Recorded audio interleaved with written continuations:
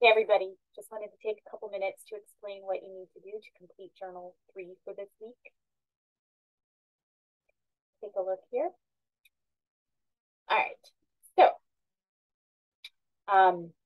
remember, you'll want to set a timer for yourself and type nonstop for 8 to 10 minutes. You definitely want to start on topic with the prompt that you're given here, but if you eventually go off topic before the timer is up, that's okay. Remember, if you start on topic and it's clear that you have tried to go for that 8 to 10 minutes and you have a nice, good, thorough response typed up, you'll get 10 out of 10 points. If you don't really provide a thorough response, it's clear you didn't type for the 8 to 10 minutes, if it's just a handful of sentences, you'll get a 5 out of 10 with the option of redoing it so that you can gain back the points.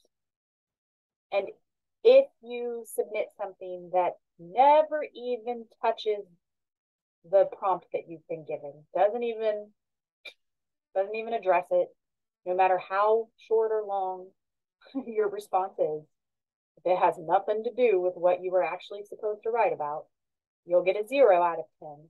And again, with the option of being able to redo it. Okay?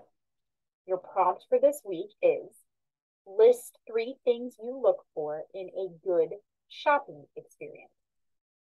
Literally, first thing you will type is a list of 3 things you look for in a good shopping experience.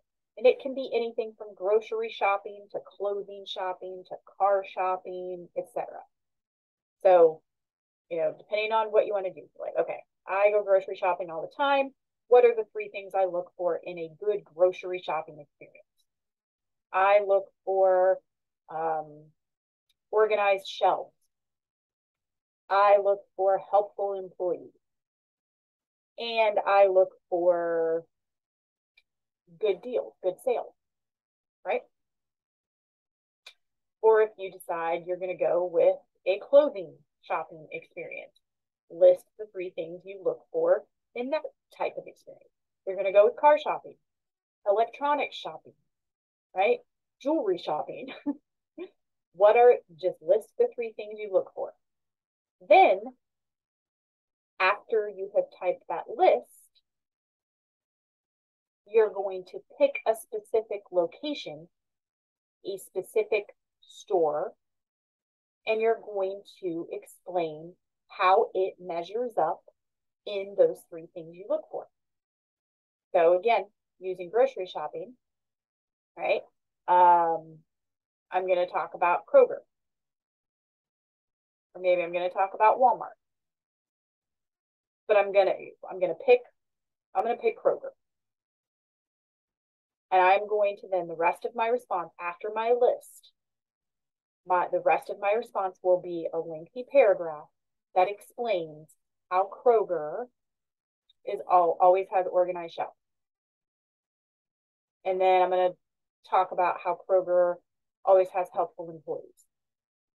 And then I'm going to talk about how Kroger always has good deals, good sales.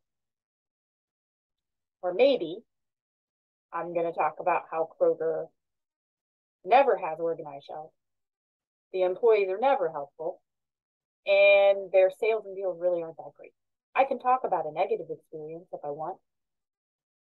But either way, list 3 things you look for in a good shopping experience, and then pick a specific store that you are familiar with and explain how it measures up in all 3 of those things, or explain how it fails in all 3 of those things. Right? Okay. Again, set the timer for 8 to 10 minutes. Start on topic. It's okay if you go off topic. This could be a potential topic for writing assignment 1, evaluation paragraph in week 5.